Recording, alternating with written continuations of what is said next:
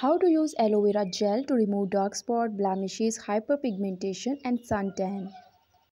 Take fresh aloe vera leaf and wash it thoroughly with water. Remove the yellow material thoroughly so that it does not damage your skin. Then cut a small piece of aloe vera leaf. Cut aloe vera leaf in half with a knife.